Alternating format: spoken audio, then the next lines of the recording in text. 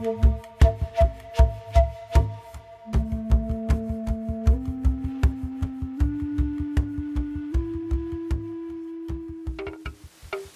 ancient colossal head, discovered in the southeastern lowlands of Mexico during the 19th century, was destined to introduce a new phase of Mesoamerican archaeology. It was the first observed example of an art style represented by later finds in the area. Each new discovery brought researchers closer to the sites where long-vanished artisans had worked. These sites, while of basically Mesoamerican pattern, as evidenced by pyramids, stone sculpture, and carved jade, displayed characteristic differences. The monolithic flat-topped altars, the sculptured monuments, the art style itself could not be classified as Mayan, Zapotec, or Aztec.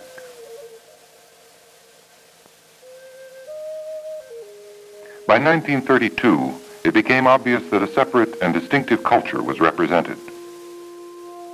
It was given the name of Olmec. As far as we know, the Olmec heartland lay in the lowland Gulf Coast region in a small area of 200 by 70 miles. It included southern Veracruz, northern Tabasco, and the small volcanic area of the Tuzla Mountains next to the sea. Here, high civilization in Mexico very likely made its earliest appearance. 3 major Olmec sites support this theory, the bulk of the evidence deriving from La Venta. About 12 miles inland from the Gulf of Campeche, in the Tonalá River, lies the island of La Venta.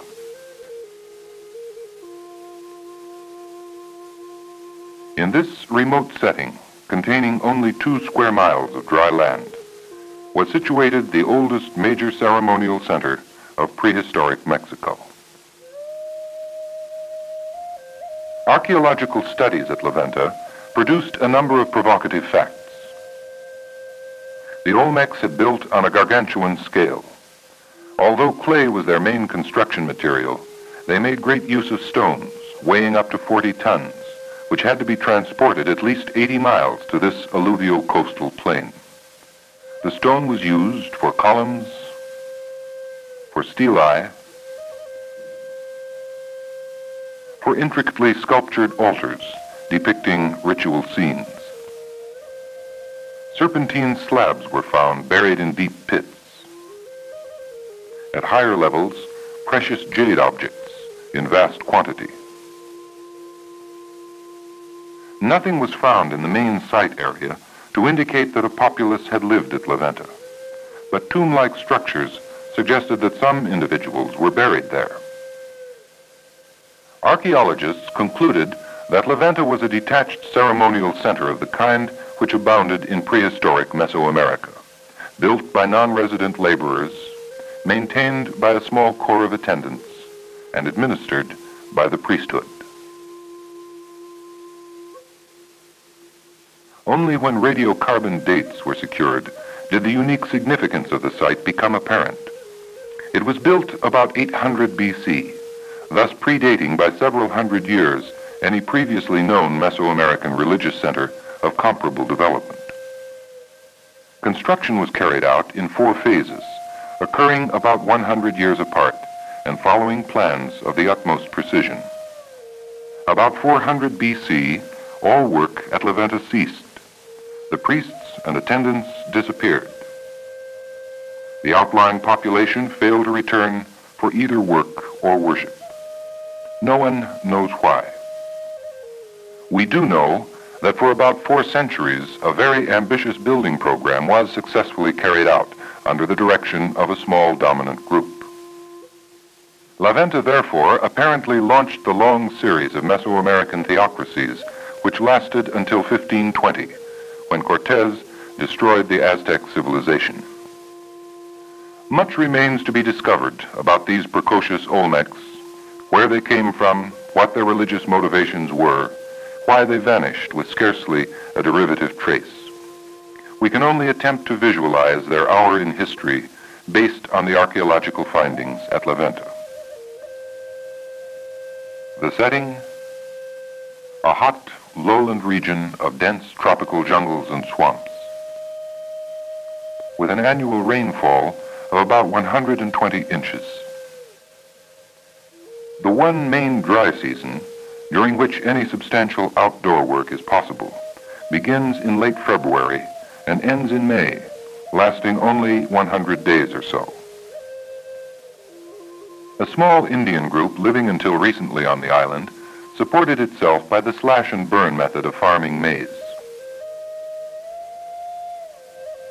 This involves cutting the forest, drying and burning the cut vegetation, and planting over the burnt field. Climatic and geological evidence indicate that the ancients also subsisted by this agricultural system. Studies show that the island cannot sustain more than 150 persons. Since an estimated 1.25 million man-days were required to build La Venta, the laborers must have come from elsewhere, probably the hilly area just west of La Venta. In theocratic government, common among early agricultural societies, the priesthood promised favorable weather and abundant crops in return for the manpower necessary to construct ceremonial centers. La Venta was almost certainly built under such an agreement. A lapse in the priesthood's success at weather control may have accounted for the abandonment of the site. La Venta's relative inaccessibility, probably considered an asset by the Olmecs, was the first problem encountered by modern parties. Clearing and burning revealed that the site extended for over half a mile along the island's low central ridge. On the surface, it consisted merely of a linear complex of clay mounds with a north-south orientation. At the south end was a great pyramid. To the north of the pyramid lay the main part of the site, composed of a central mound, a rectangular court, a large northern platform mound, a number of smaller mounds. La Venta was built in 4 distinct phases, a major construction effort occurring about every 100 years. In Phase 1, the pyramid and the 2 central mounds were erected. The court embankment was built, and the 3 platforms within the court were constructed. The earliest sandy clay floors were laid. In Phase 2, some existing structures were enlarged. The court's embankment was heightened by a yellow adobe brickwork wall, and the southern platforms were built. This period was marked by white sandy floor surfacings in the court. Phase 3 saw the enlargement of most structures and was characterized by floorings made of rose-pink sandy clays. In Phase 4, the flanker mounds were constructed. Then a final layer of red clay was deposited over the court floor and all structures. Basalt columns were set upright around the court, as well as around its 2 southern platforms. This was the last major alteration before the abandonment of the site. La Venta was laid out with a mathematical symmetry and authority. A line drawn from the center of the pyramid to the center of the northern mound bisects the main structures, leaving the pairs of secondary mounds equidistant on either side of this center line.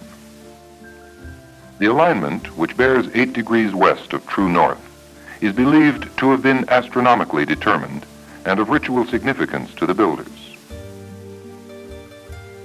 These, then, were the main surface features of the site: low clay platform mounds and basalt columns. Most of the La Venta treasures, even in the first millennium BC, lay below ground. Over 2,000 years later, though jungle and drift sand had erased almost every trace of the site, these treasures began to come to light. A trench dug from the foot of the pyramid through the heart of the northern mound showed that the center line indeed must have had some magical significance in Olmec religion, for precisely along it lay many of La Venta's most impressive and mystifying finds. Among the first encountered were several tombs, presumed to be the burial places of priests. The most imposing of these was fashioned of basalt columns atop the northern mound. Here was early evidence of the value which the Olmecs placed upon jade. This structure contained vestiges of two burials, each accompanied by a cache of precious jade objects similar to those found in the other tombs. The jade was skillfully fashioned into celts, figurines, beads, ear spools. The work, as well as the precious material, a salute to the departed dignitary. La Venta's tombs all dated from the fourth or latest construction phase, suggesting a build-up in ritual activity over the centuries, and perhaps an increase in the prestige of the priesthood. Not only the tombs had been placed so accurately along La Venta's center line, but also monuments and offerings of the three earlier periods. Here, a magnificent stone sculpture was found, the so-called Ambassador Monument.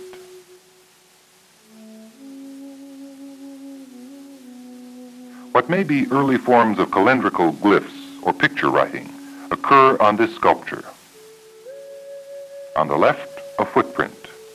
On the right, an oval design, a cloverleaf, a bird. Directly beneath the Ambassador Monument, and put down at the same time, lay 20 large imitation axes made of green serpentine, another favorite material of the Olmecs. Slightly to the north, a second cache appeared, consisting of 56 jade and green serpentine axe blades.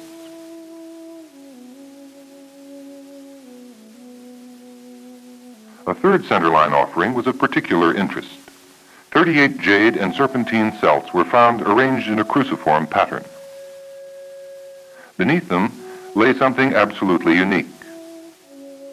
At the bottom of the pit, dug to a depth of 13 feet, had been placed 6 layers of serpentine blocks, each carefully smoothed and shaped into rectangular form. Although the layers gave the effect of pavements, they apparently were not intended to be walked upon, or even seen. All evidence indicates that they were covered up immediately after being deposited. The serpentine layers and the cruciform jade offering were laid down at the beginning of construction phase 3. The pavement itself, as determined by trenching and testing with a soil auger, was nearly 65 feet square. The digging of the pit and the transport of the stone must have involved an effort verging on the superhuman. Yet this was only one of 5 such buried pavements found at La Venta. Also along the center line below the great tomb was another jade offering in the form of a cross.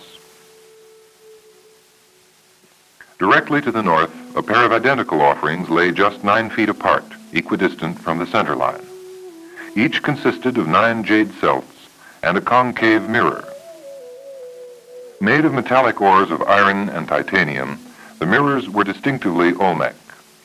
They remained without parallel anywhere in the world until the relatively late advent of concave lens grinding in Europe. 16 feet below these small offerings lay another of the mysterious serpentine pavements, this one dating from construction phase 4. The buried pavements have been interpreted as massive offerings. At least one, invariably topped by a cruciform jade offering, was put down at the beginning of each construction phase, possibly in a ceremony equivalent to the laying of a modern cornerstone. The wealth within the great northern mound may be explained by its close relationship with the ceremonial court. Here in the central plaza, the most important ritual activities of La Venta are presumed to have taken place. Barely protruding above the surface before excavation were some of the basalt columns which enclosed the court. Its dimensions were estimated at 135 by 188 feet. The columns had been added in the last building phase, perhaps as decoration, but more probably for privacy. The thick court floors, renewed each century, were by then nearly as high as the top of the phase 2 encircling wall. Here, we assume, the priests performed sacred rites guaranteeing agricultural fertility, which resulted in economic security for the outlying population. Some of these rituals are portrayed in the stone sculpture of La Venta. Others are suggested by the architectural design. An entryway into the court at its northeast corner offers support for this conjecture. Through it may have come ceremonial processions, or sacrificial victims, or outlying maize farmers bringing tribute for the touchy gods of fertility. Dramatic evidence of one such rite came to light on the western edge of the northeast platform. As the court floor was being excavated toward the center line, a group of figurines and celts made an unexpected appearance.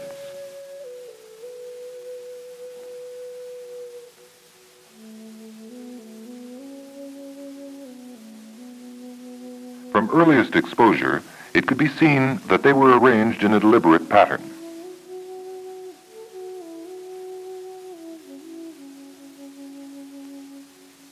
Carefully cleared of ancient sand, the heads displayed typical Olmec facial representation: thick lips, slanting eyes, deformed skulls.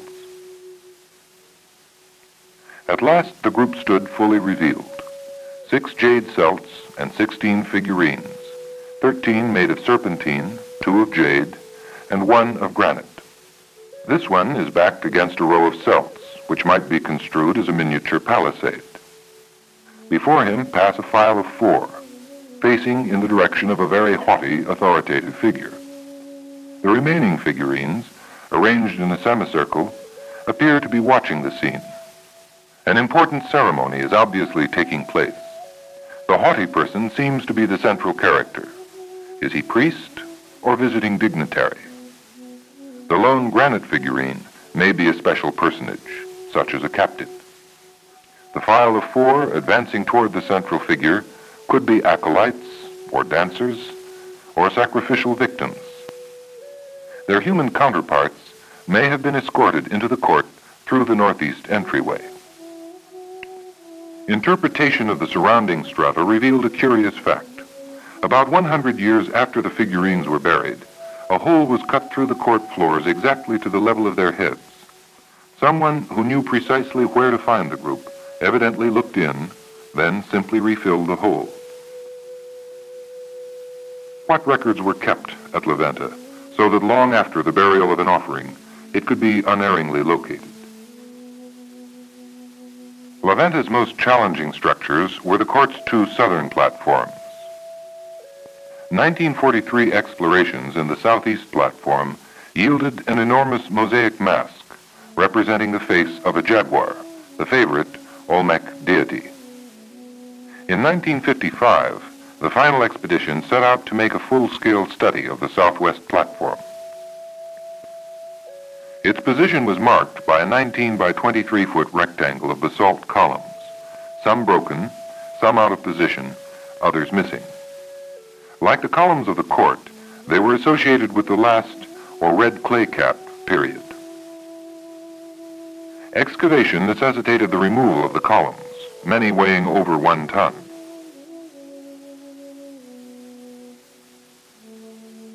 A modern block and tackle was tried, shortly to be discarded in favor of rope slings and poles with human bearers.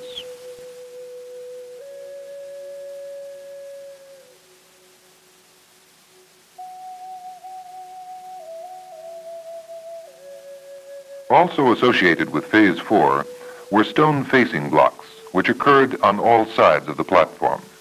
They were laid in varying patterns, presumably as decoration.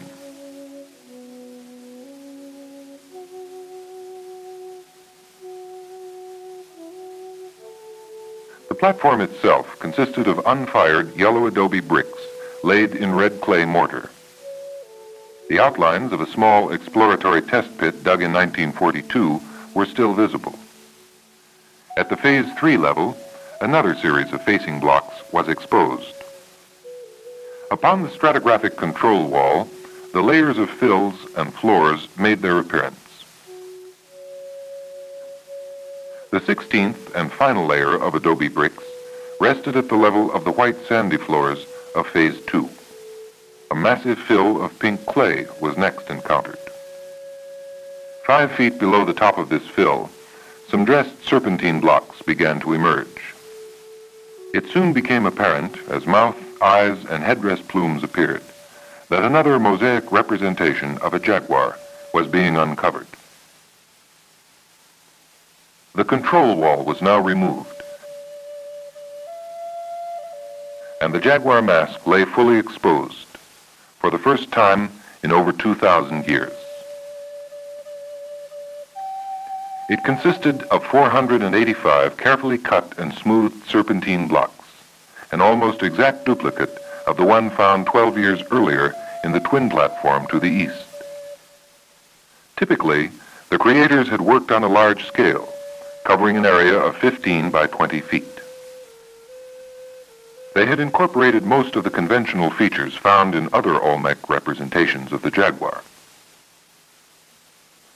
The headdress is made up of 4 feathered plumes, the centers of the appendages filled with yellow clay. 4 eyes are depicted, rather than the 2 eyes commonly found in Olmec portrayals of the jaguar. The eyebrows are plumed in the customary style. The nose is a narrow vertical panel, the mouth agape and filled with cinnamon-colored sand. In its day, before the millennia had obscured the color and polish of the serpentine, the mask must have been one of the most splendid offerings ever laid down at La Venta. With its twin in the southeast platform, it launched the Phase 2 construction period. This second mosaic was indeed an exciting discovery. The reasons for its form, size, and deep burial still remain a mystery. But the mask was not all that the southwest platform held in store. Continued excavation revealed a layer of rough serpentine stones embedded in blue clay. While this development was being explored, the mask was carefully diagrammed. The stones were numbered and taken up, later to be reassembled at a museum.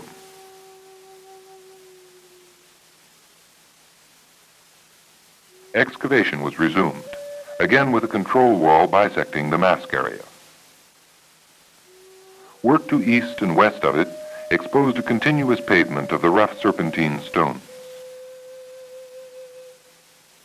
A second, third, and fourth layer were revealed and removed from the west side of the wall. Those in the eastern half were stepped down, so that portions of all 4 tiers were exposed in vertical relationship. As the layers continued downward, however, the eastern remnants were removed and both sides stripped down through an 8th layer. Excavation was now confined to the western side of the wall, for the layers of uneven stone chunks went on, becoming progressively larger and more closely packed. At the 18th layer, the excavation was reduced to an 8 by 4 foot shaft.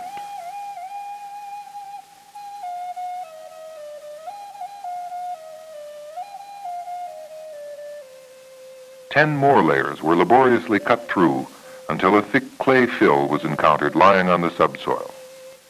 Thus, the seemingly bottomless pit ended, nearly 18 feet below the jaguar mask, 31 feet below the top of the red clay cap, and 35 feet below the surface of the site as it was in 1955. The southwest platform is not only an example of superb engineering, but reflects the baffling religious psychology underlying its construction. At the beginning of Phase 2, an area of 50 by 61 feet was laid out and dug 23 feet deep. Where the steep sides of the pit cut through loose sand, the Olmec engineers built clay retaining walls to prevent caving. The bottom of the pit measured 41 by 49 feet. Upon it was placed a layer of rough green serpentine slabs, then a layer of clay, another layer of stones, and so on until 28 such layers had been put down. Capping the stone fill was a layer of clay, upon which had been placed the mosaic mask, enveloped in olive-colored clay. A 5-foot-thick layer of pink clay was then packed on top of the mask, and upon this was constructed the platform of adobe brickwork. In Phase 3, only minor alterations were made. During the Phase 4 period, not long before the abandonment of the site, the platform was enlarged. The final red clay capping was added, and the basalt columns were set in place. It has been estimated that about 100 men could have dug and filled the great pit in 80 days. 1,000 tons of serpentine slabs, over 100,000 cubic feet of clay were used to fill the pit. The serpentine had to be transported from the Pacific coast, 150 miles away. These figures reflect the enormous expenditure of human energy involved in only one of La Venta's structures. The beliefs which motivated this effort are lost in antiquity. Thus, the major part of the La Venta excavations was concluded. The huge pyramid, consisting of 5 million cubic feet of earth, remains largely unexcavated. Minor explorations in other mounds yielded little information. Beyond the main complex, some extraordinary stone monuments were found. Among them, the whale, and the so-called rattlesnake monument, on which the plumed serpent is featured.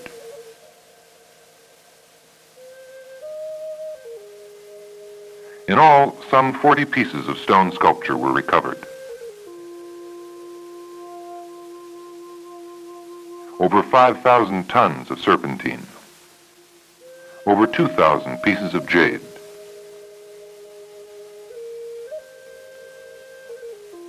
La Venta, with its accumulated wealth of nearly 1,000 years, may be regarded as a national treasury, comparable to the great cathedrals of Europe.